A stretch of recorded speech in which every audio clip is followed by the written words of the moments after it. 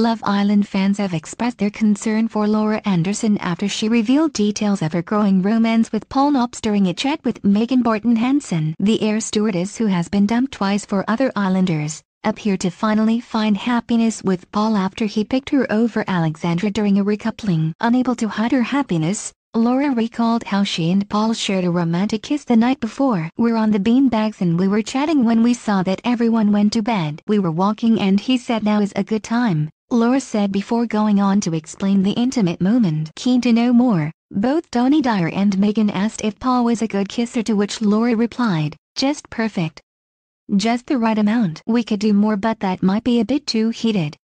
As Donnie celebrated the fact that Laura had finally found someone that made her happy, Megan was heard declaring, "He's so fit." Despite Megan being blissfully happy with boyfriend Wes Nelson, viewers took to Twitter to share their worries that Megan could make her move on Paul the way she did with Wes. Megan talking to Laura about Paul, asking for details and saying he's so fit. "You'd think after Wes that Laura would be splashing holy water on Megan in a bid to keep her away in Love Island," declared one. While another added, "FFS, did Laura just tell Megan that Paul was a good kisser?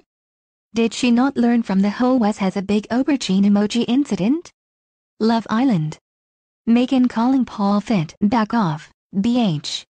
Love Island, a third user shared on the social networking site. "I'm laughing at Megan when Laura's talking about her kiss with Paul and she's legit trying to get all the gossip about how good of a kisser Paul is." Love Island, came the response from another account. "What, so you can rob her man all over again?